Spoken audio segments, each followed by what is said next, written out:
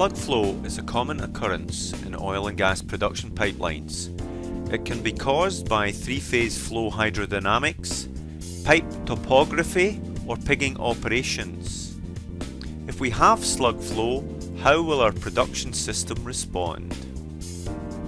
We need a dynamic digital twin, and these can be built in process simulators like MySep and UniSim Design.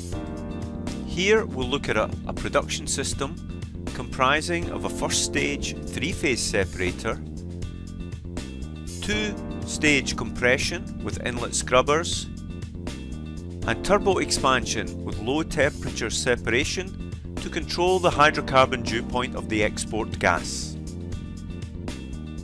In our simulation, we've embedded MySep Engine rigorous models of separators. This allows us to see how the equipment and the control system will respond to the incoming slugs of liquid and gas.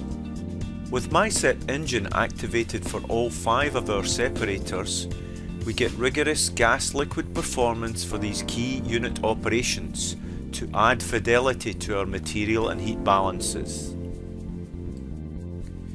This strip chart shows liquid carryover for the first stage separator and the low temperature separator. In this strip chart we see in green the export gas flow and in red hydrocarbon dew point.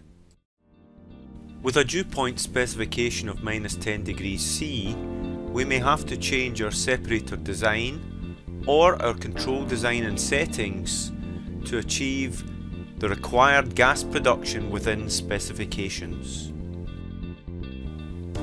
Find out more about MySep Engine and how it can bring rigour to separator modelling in your digital twins at www.mysep.com. Thank you.